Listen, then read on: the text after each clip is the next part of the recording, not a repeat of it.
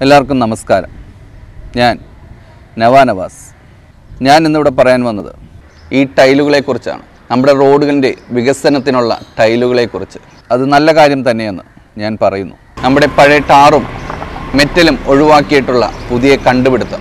പക്ഷേ റോഡുകൾ ഇത്രയും പൊക്കി പണിയുന്നതിനെതിരാണ് ഞാനിപ്പോൾ പറയാൻ വന്നത്.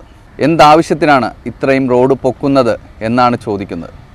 അതനുസരിച്ച് നമ്മുടെ തോടുകളും നമ്മുടെ മറ്റു പലവരുടെയും വീടുകൾ താഴേക്ക് പോകുന്നു. ഈ പറയുന്ന എൻ്റെ വീടടക്കം. എന്തിനാണ് മറ്റൊരു ലോണിലേക്ക് ഈ ഒരു റോഡിൻ്റെ കാര്യത്തിൽ നമ്മളെ വിടുന്നത്?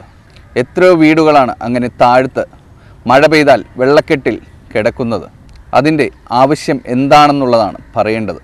എല്ലാ വീടുകളും ഉയർത്താൻ വേണ്ടിയാണോ ഇങ്ങനെ ചെയ്യുന്നതെന്ന് അറിയില്ല. ചിലർ മതിലിന് മുകളിലായിരിക്കും അവരുടെ തറ കെട്ടുന്നത്. എന്തിനാണ്? റോഡ് പൊങ്ങുമെന്നുള്ള പേടി കൊണ്ട്. പഴയ റോഡ് എടുത്ത് മാറ്റിയിട്ട് പിന്നെ അതിൻ്റെ മീതെ കട്ട വിരിക്കുന്നതല്ലേ നല്ലത്. അല്ലാതെ ഇത്രയും പൊക്കി കാണയും റോഡും ഒക്കെ പൊക്കി ഈ കഴിഞ്ഞ പ്രളയം നമ്മുടെ മുൻപിൽ വന്നതാണ്. ചെറിയൊരു മഴ പെയ്താൽ പോലും ഇപ്പോൾ കൊച്ചിയിൽ പ്രളയമാണ്. ഇത്രയും വീടുകളിൽ വെള്ളം കയറുന്നു. വെള്ളത്തിന് പോകാനായിട്ട് വഴികളില്ല. അതെല്ലാം ഇങ്ങനെ ടൈലുകളെല്ലാം ഇട്ട് മൂടിയിരിക്കുന്നു.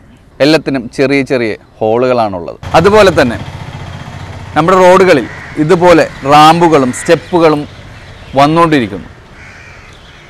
കാരണം ഇത്രയും തോടിന് ഹൈറ്റ് കൂടുന്നതുകൊണ്ടാണ്. അപ്പോൾ നമ്മുടെ റോഡിൻ്റെ വീതിയും അതനുസരിച്ച് കുറയുന്നു. പഴയ റോഡുകൾ നമ്മൾ പൊളിച്ച് പുതിയ റോഡുകൾ പണിയുക നമ്മുടെ അധികാരികൾക്കും കോൺട്രാക്ടേഴ്സിനും അറിയാവുന്ന ഒരു കാര്യമല്ലേ ഇത്. എത്രയോ കുടുംബങ്ങൾ ലോണിലേക്ക് ഇത് കാരണം പോകുന്നു.